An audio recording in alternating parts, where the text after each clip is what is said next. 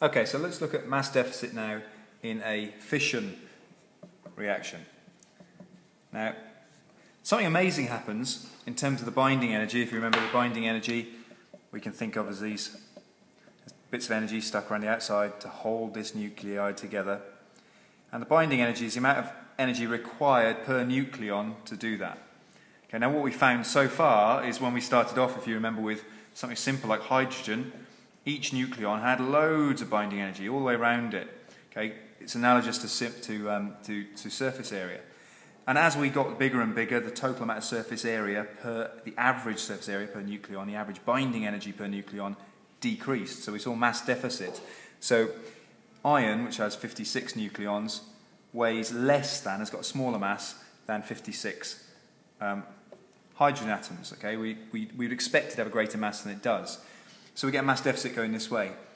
At iron, at this magic number of 56, something special happens.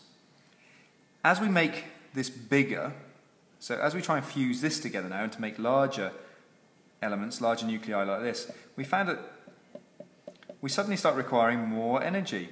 There's energy going all over the surface area, the average surface area of this shape, even inside. Okay, and this is all to do with, increases. This is all to do with an inability of the strong force to control things as well as it was. The strong force, remember before, was holding it all together really, really well. Now it can't, because it's got so large, the strong force can only operate really over this kind of area. Now, if the strong force can only operate over this kind of area here, this dotted circle in the middle, okay, then these ones on the outside are no longer stuck in a great, pure, spherical shape. They're able to push themselves round and get all over the place, and there's gaps suddenly appearing, which means surface area starts to rocket up, and the amount of energy required to hold this together starts to increase. So now what we find is the average binding energy here, is much greater than here. So this has got a mass of 236, okay? But the average mass of this, so if I find the total mass of this and divide it by 236, it would actually weigh more, it would have greater mass than if I divided this by 56.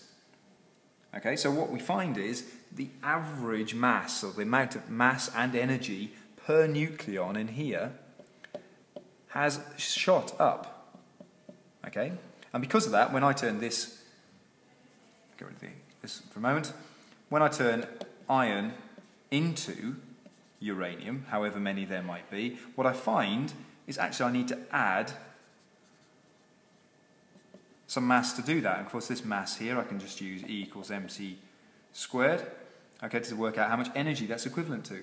And because of that, there's no way, if a star, such as a red star or a supernova, a red giant or a supernova, as soon as they start to convert iron into things that are bigger, they have to lose mass, they have to lose energy.